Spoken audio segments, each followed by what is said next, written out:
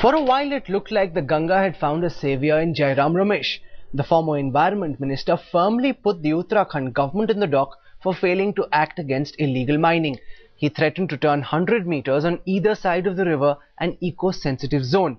This move would have given the centre exclusive right to regulate all development in the zone.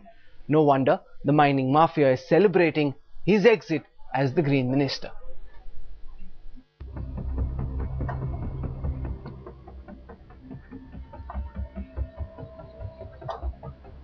Relentless quarrying on the banks of the Ganga near Haridwar is having catastrophic effect on the ecology of the area.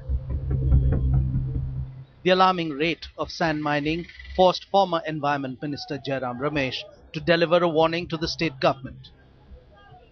Put a stop to the rampant illegal mining or the Environment Protection Act will be invoked against the guilty. No wonder there is a sense of jubilation in Uttarakhand after Ramesh's departure from the Ministry of Environment and Forests. Not one to mince his words, Ramesh had pointed an accusing finger at the Uttarakhand government. जनवरी 10, 2010 को मैंने मुख्यमंत्री को खुद एक खत लिखा था जिसमें मैंने ये रिपोर्ट उनको सौंपा और मैंने उनसे कहा कि ये गैर कानूनी खनन जो हो रहा है, अफसोस की बात है कि 18 महीने बाद राज्य सरकार की ओर से कोई कार्रवाई दिखाई नहीं देगी. The BJP simply says that it was the Congress that gave out the licenses to mine in the first place. In the 13 districts of the state, there are a total of 124 stone crushing units, 96 of them approved before 2007 when the Congress was in power. Jairam Ramesh ji का उत्तराखंड सरकार के प्रति इतना भेदभाव वाला रवैया है. उन्होंने बिना गंगा बेसिन अथॉरिटी के, बिना किसी साइंटिफिक कॉज के हमारी 3 जल विद्युत योजनाएं उन्होंने बंद कर दी. भोरियाल साहब बागेश्वर जिले के रहने वाले हैं. बागेश्वर का पूरा जो इलाका है, रीमा नाकुरी इलाका, उसमें पूरा सोप स्टोन के खाने हैं. उसमें इस तरह की वाला खनन नहीं है.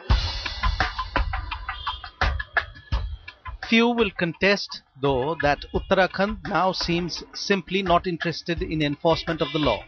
1,61,040 cases of illegal mining were detected in 17 states of mainland India during 2006 to 2009. In the state of Uttarakhand, just 191 cases were detected. The ground reality, though, is very different. कहीं न कहीं मिली भगत है, क्योंकि बिना सरकार की मिली भगत के, बिना प्रशासन के मिली भगत के, बिना वन विभाग के मिली भगत से कोई खनन हो ही नहीं सकता है. Illegal mining is the latest political ping-pong between the Congress and the BJP. However, activists campaigning for the Ganga only worry that Ramesh's exit doesn't push the issue to the back burner. Bureau Report, Headlines Today.